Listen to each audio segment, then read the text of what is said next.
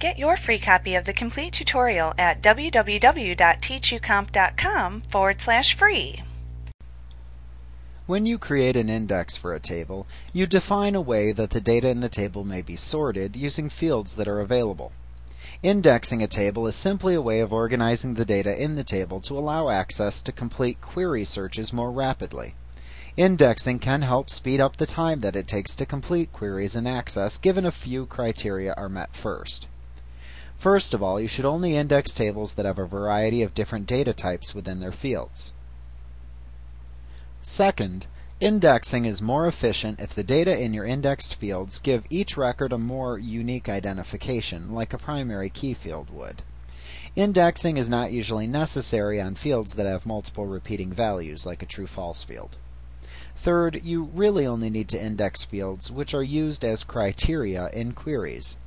So for example, if you're creating many queries that find records based on phone numbers, you may want to create an index for the field which contains the phone numbers. Assuming your table fields have met these criteria, it can be useful to apply an index to the desired fields to increase the sorting and processing capability of data in queries.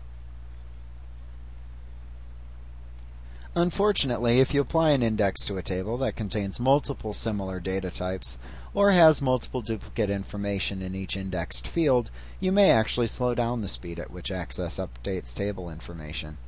In these cases, it's actually preferable to not index any fields, as indexing these types of fields will rob you of more time than the time saved by using the indexed fields in the query. Also, Access decides when and if it will choose to use the indexes that you create. All that you can do as the user is simply create the indexes for the table fields. Access will decide when and if to use the indexes when performing a query.